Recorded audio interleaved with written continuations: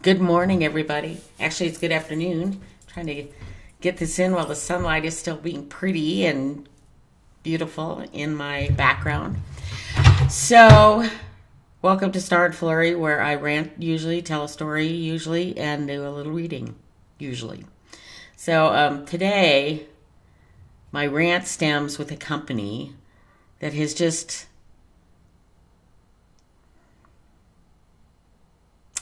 You know when you write somebody because of an issue and they write back as if they haven't read your email, and so then you reiterate it and they say, oh yeah, okay, blah blah blah, and then here's what we can do, and you go okay, and then you wait and wait and wait and it never happens, and then you get back to them, you say, is this moving forward? And they're like, oh, I thought you were going to do this. I'm like, no, refer to email number 4 or whatever one it was.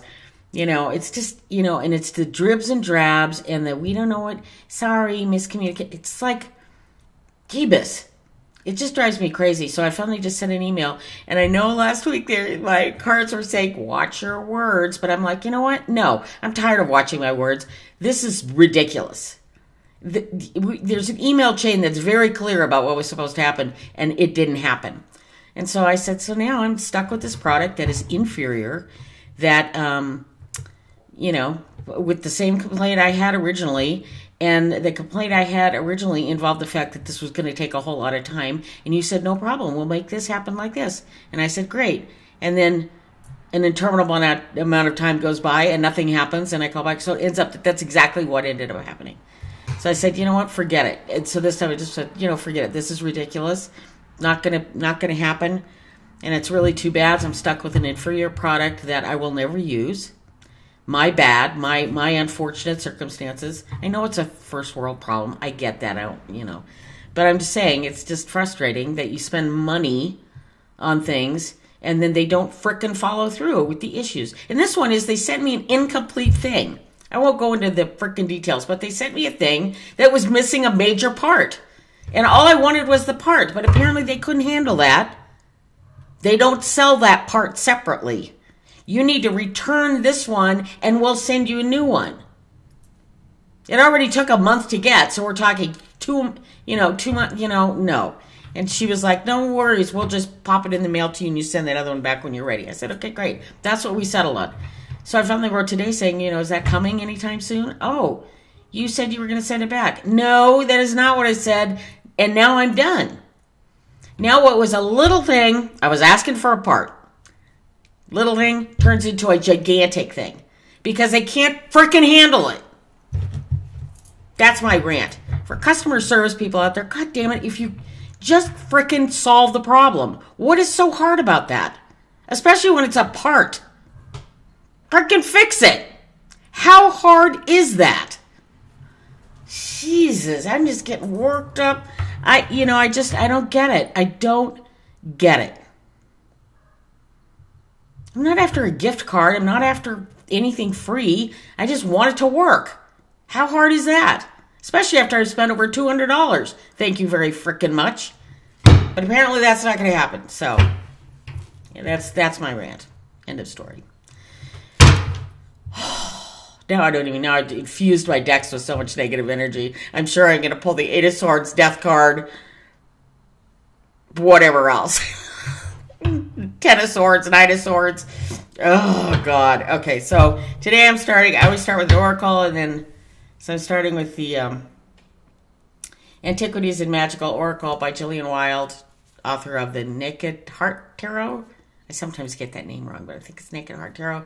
And Pixie Pop Tarot, one of my favorite decks of all time, mostly because of its perfect size. Perfect size. Pixie Pop Tarot, Gillian Wilde. Check it out.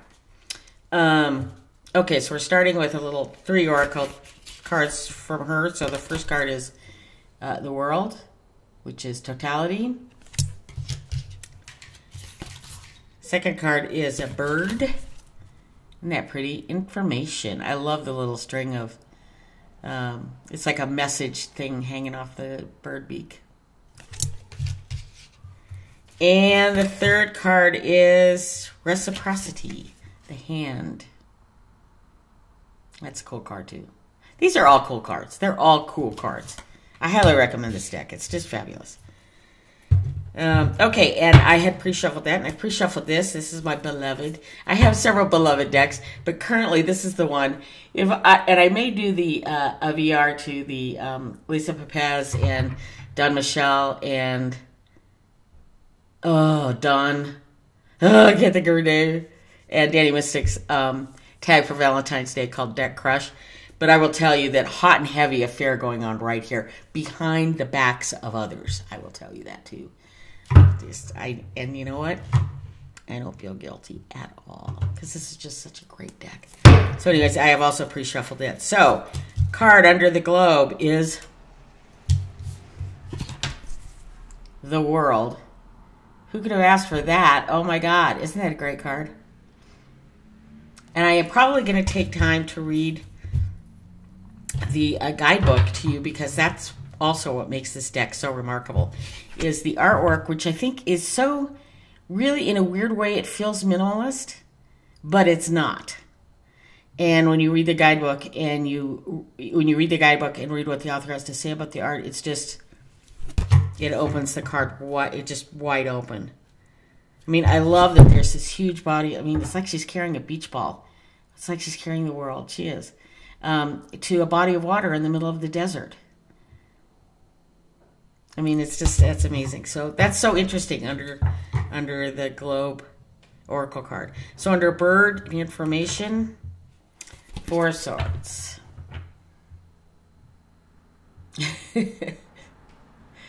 I'm just laughing because the information, I mean, I just got the email about this frickin' product that I was ranting about at the beginning.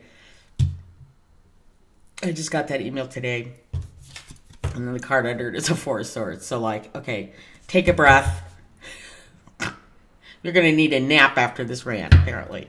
Okay, and under hand, reciprocity is the 8 of Cups. Yeah, walk away. I mean, this has to completely, in a weird way, this card has to do with, the previous card of this card have to do with my situation today. It's just like, you need to take a breath and then just walk away. It's over. And that's fine.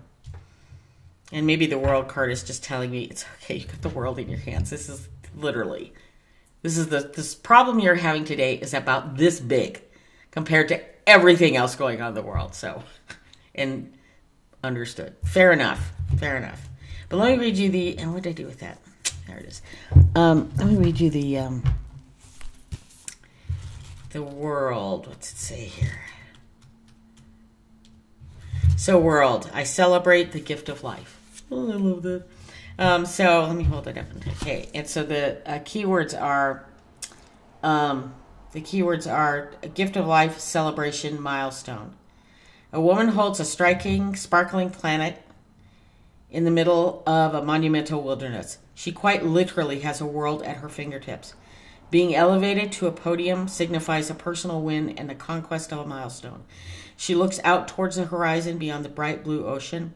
Here, a double rainbow forms. Oh, I didn't even see that. Yeah, that's beautiful. You see that? Oh, yeah. She looks, a double rainbow forms and a fiery sun warms the colorful, joyful scene. Above, a new desert is visible to those who have a wide enough perspective. I definitely saw that desert, but it looked like kind of a reflection. Maybe that's what it is. Oh, that's beautiful. Okay, let's read the 4 Swords. I just freaking love this guidebook. It's just, I mean, I think I dismissed guidebooks because I think I'm going to learn all this by osmosis, which clearly I'm not. But this one is just changing my mind in all sorts of ways on guidebooks. So 4 Swords. Look at it again. So it says withdrawal, softening, ease, recovery. Reposing on a dune, a woman softens into a relaxing position. You know what I really like about this is she doesn't look dead. And a lot of times on the 4 Swords, people just look dead, and this she does not here. With no other human in sight, her shape becomes part of the natural curves of the landscape. By withdrawing, she deeply connects.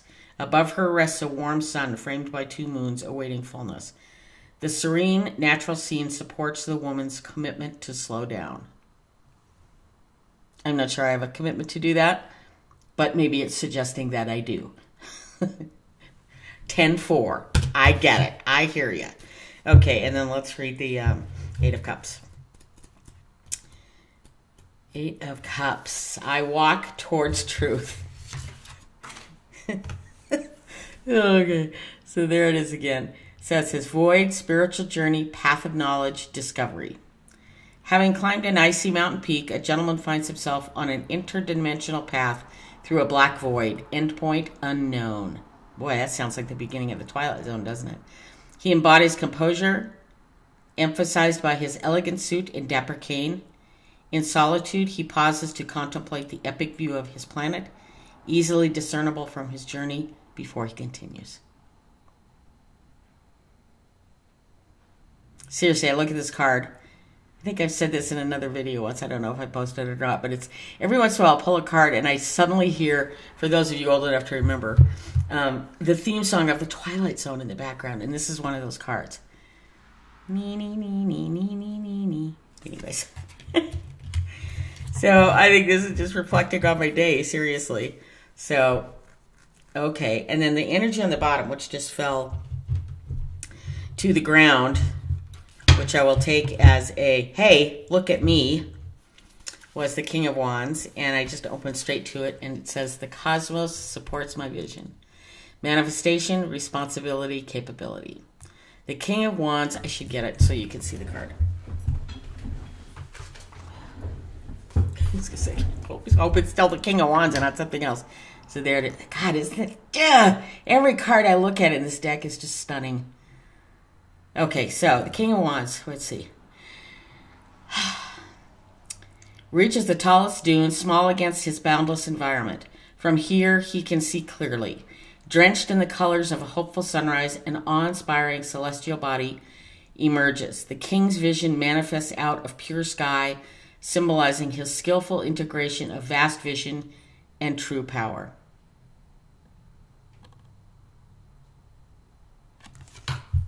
Beautiful. This deck is just makes my noggin work hard. So that's my that's my reading for today. Sorry about the opening rant, but oh my God, when things like that just get to me, I just feel required to speak. Apparently, so that I did. Anyways, have a great day, everybody. And as always, remember to pay attention to those little miracles that fall around you every day. Bye.